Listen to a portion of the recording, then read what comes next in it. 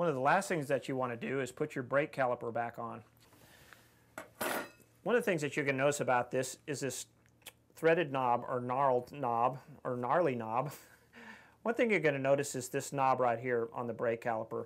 This allows this brake caliper to move back and forth against the body in case it is binding where your disc is pushing against one side or pushing against the other.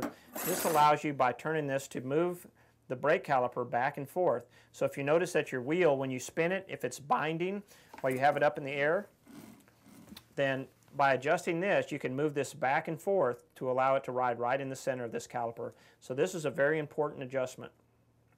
So to reassemble this, we're going to simply put it on the same way we took it off. And basically, we just put it back up here, and we're going to put the bolts back in these two holes. Next, we're going to put the wire back on. The wire is very simple. We're going to put it back through the hole. If you notice, it's got a larger hole on one side, smaller on the other. We're going to put it through the larger hole because that's the stop for the brake cable. And then we're going to go back through the hole on the bottom.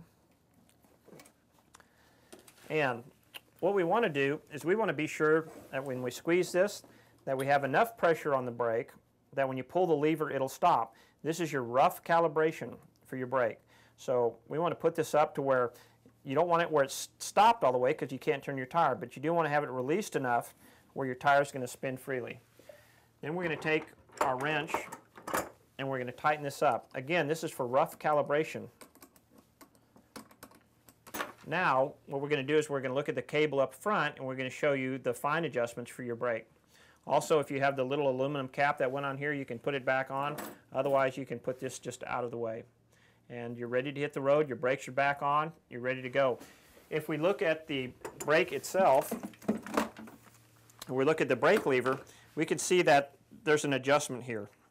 This is a lock nut, and this is the adjusting screw. So, if you notice when you pull on the brake, it starts pulling down there. So we can adjust this out and put the lock ring back, and this adjusts the brake tension. So if you want to fine tune it, this is where you would do it. If you can't get this in range for it to stop, then you have to come back here and tighten this up just a little bit more. You can do that by just squeezing this a little bit, loosening the nut, and then tightening the nut back up.